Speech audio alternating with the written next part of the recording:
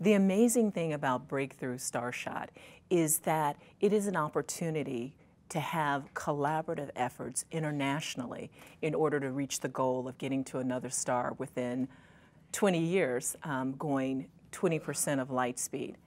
That kind of international collaboration means that we have to understand and renew space treaties. What do we want them to accomplish? Policies about the use of technologies. How do we develop private, public, governmental partnerships such that we have consortia that can maybe work on one part of a project?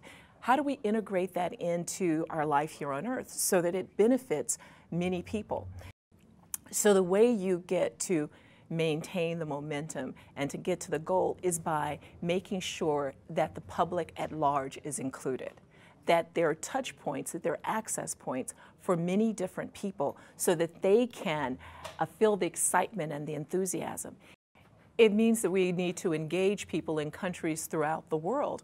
We need to engage young people, researchers, so that they have an opportunity to contribute to this.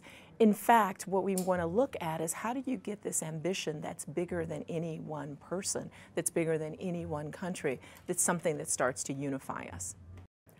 Frequently, when people think of space exploration, they believe it's only about understanding what's happening on the surface of Venus, looking out at another galaxy. But space exploration impacts our lives every day right now. So if you can go all the way back to when we learned to figure out the seasons because of the sun and the moon cycles, that we understood a lot about what was going on. We navigated through this using the stars right here on Earth. But if you think about the advances that have happened as a result of space exploration in the 1960s, we have weather satellites, which we count on. We do remote sensing and looking at agriculture and crops. People walk around with space receivers in their pocket. What is that? The GPS in their cell phones, right? The global positioning satellite systems that allow you to navigate. The materials that are developed for the program.